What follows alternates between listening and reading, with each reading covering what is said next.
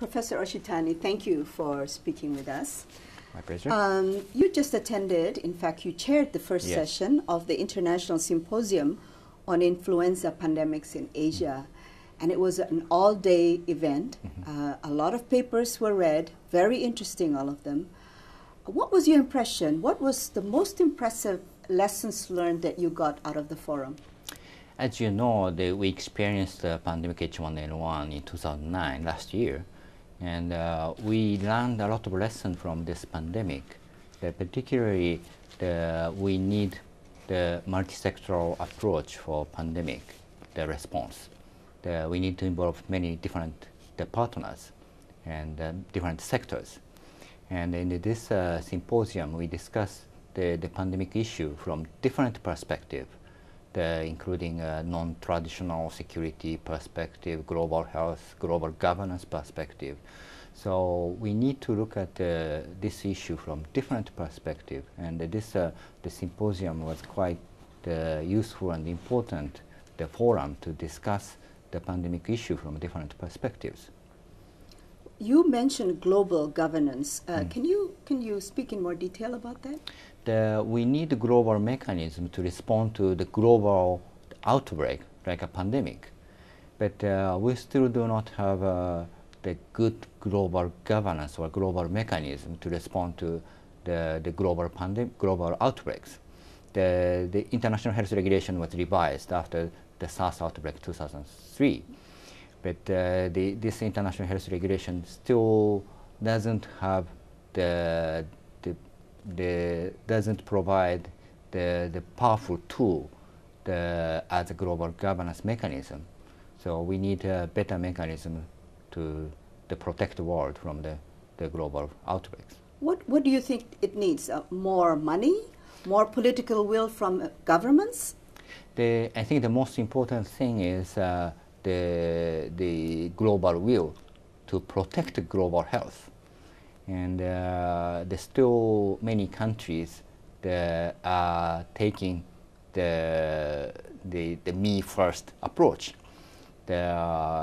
which is to protect their own country.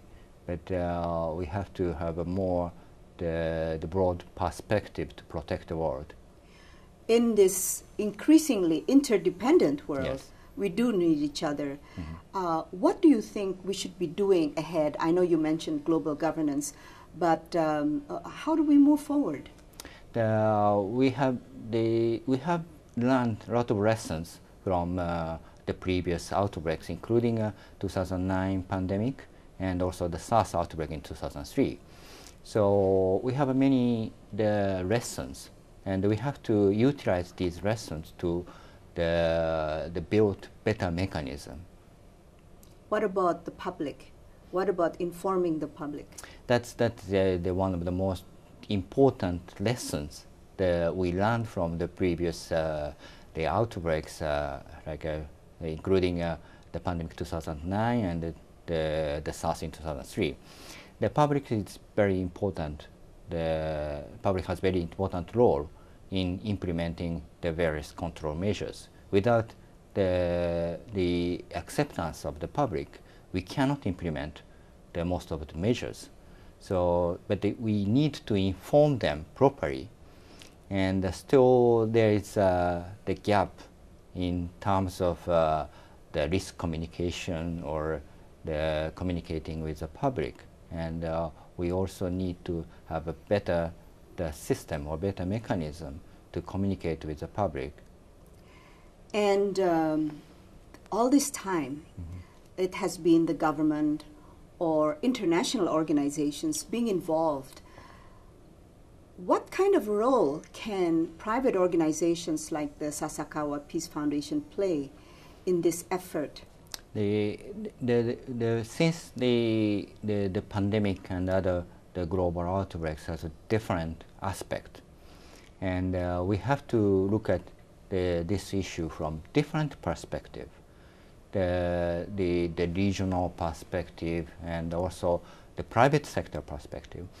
So in that sense, the role of the non-governmental organization like the Sasakawa Peace Foundation is quite important to look at this issue from different perspective and to get the people from the different fields, like today's symposium. Thank you very much, Professor. Thank you very much.